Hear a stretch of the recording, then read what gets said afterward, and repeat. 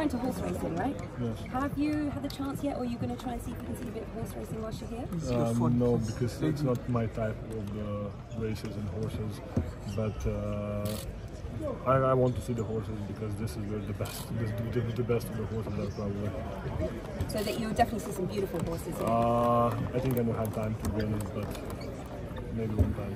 All right, we'll try and find you a horse race somewhere. Okay, thank you. Thank you, Nikola.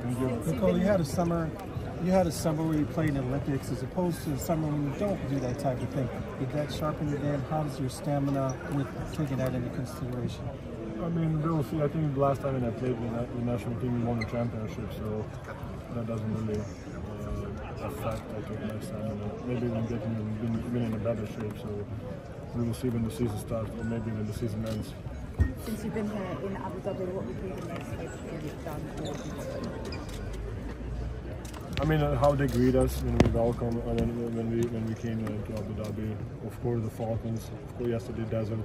I mean, just how welcome we feel here. So they're really good host. Well, obviously, you and Novak Djokovic are two of the most famous Serbian athletes at the moment. I'm wondering, with Novak being 37 years old, doing everything he's still doing, do you aspire to play at that age and be that dominant at that age? I mean, I think you need to be really in a great shape and really focused on your body, and of course, motivation is something that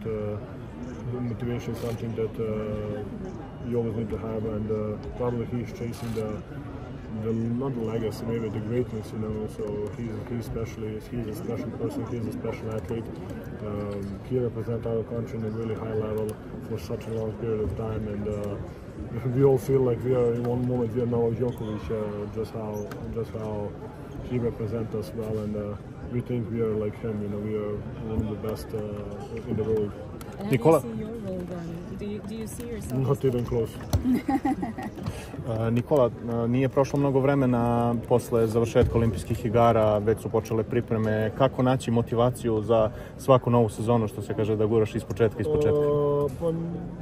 Da, imao sam vremena, imao sam mjesec i po dana, tako da sam stigao malo da se odmorim i trenirao sam, ali mislim da više tu nema motivacije, nekako mislim da to deo je posla, moraš, tako da je motivacija nešto što dolazi sigurno možda sa utakmicama, sa nekim dostignućima ili sa nekim, na primjer, pobedama u nizu, tako da mislim da neke motivacije dolazi i u toku sezone, ne samo u presezoni.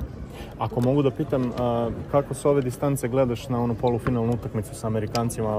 Reklo bi se da je postojala istorijska šansa da se dobije onako jak tim. Da, bila dobra utakmica, sigurno najveći poraz u mojoj karijeri do sada. Velika šansa, ali eto, na kraju su nas pobjedili. Na kraju neki će ljudi gledati kao normalan poraz, a nama koji smo igrali sigurno jedan najteži poraz u karijeri.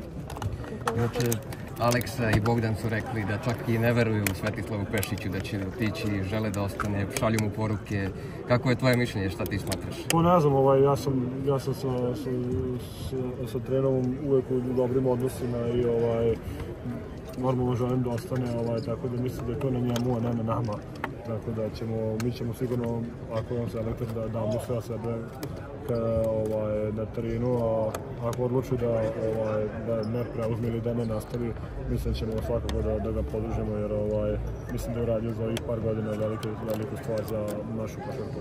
Nikola, when you look at this year's team, how different will it be from when you left off with Minnesota with the new players? I mean, every year is different. Every year is a new players. You know, sometimes one player can make a big difference. Sometimes, you know, just you will see the chemistry, the flow, the season. You never know. You know, it's really tough to say. But I think we have a good group of guys. We have some guys that came back from injury, some guys that we add. Some guys with a really good IQ, so I mean, hopefully we can do something. Nikola, the president of European Powerhouse Bank, Dimitris Giannakopoulos, told yesterday that you are his favorite player. What do you comment?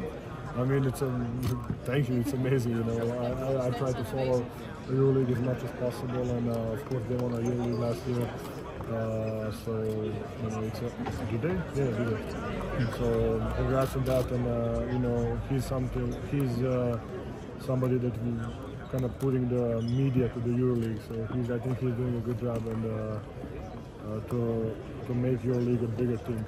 NIKOLA recently created a basketball team and is competing in the ABA. I'm just wondering, how much do you follow that league, and do you think that will help develop basketball in this country? I mean, to be honest, I think it's a great thing for the country and for the basketball, and I think the basketball should and need to be extended. I have a couple of friends that played in Dubai, so they say it's a good organization. They say everything is perfect, so hopefully they can extend the basketball even in this country. Well, how's Russell Westbrook been integrating into the team? What conversations have you had with him? I mean, he's always positive, great teammate, positive on the court, off the court. He was nothing but perfect right now, so hopefully he's going to do the same thing the whole season. And how much does the way the last season ended, motivate you going into this season, knowing you had chance before, know that you can do it? Zero. Losses doesn't motivate me. Coach Malone was saying the other day that one of the biggest lessons learned from last season was just understanding the emotional toll that it can take from winning the league. What were your biggest takeaways from that experience? I mean, they always say it's really tough to win a championship again. I think it's really tough to win a championship anyhow, you know. So especially after going through so much emotions after winning a championship, the season seemed like we didn't have a break, but it just felt a little longer, and maybe we were tired, maybe we were not. So I think that just we should enjoy more the winning the championship, because most really good teams never won a championship. So I think we're supposed to be happy that we won a championship, and everything more is just an extra. Rekao si da je poraz od Amerike najveći u tvojoj karijeri. Da li onda pobjeda protiv Nemačke u meču za bronzu jedna od većih pobjeda s obzirom na težinu turnira, i da li možeš da porediš emocije osvajanja bronze sa Srbijom i NBA titule? Pa mislim, ja imam i srebra iz Rija, tako da kako da kažem, osvojio sam neku, veću stepenicu medalje. Sigurno kad igraš na nacionalnom timu je drugačiji osjećaj, svoj grad, svoju porodicu, svoje drugare u jednom momentu poznaš, dođeš kući i ljudi pozdravljaju te na ulici, tako da je drugačije totalno osjećaj kad igraš na reprezentaciji i za klub.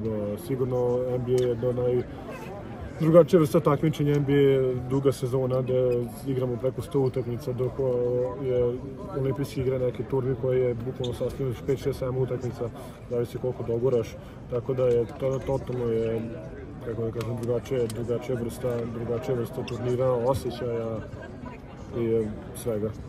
Proslava je bila kultna.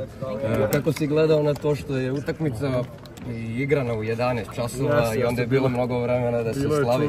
Bilo je čudno, ali eto, proslavili smo kako treba i kako doliko, ja mislim. Hvala.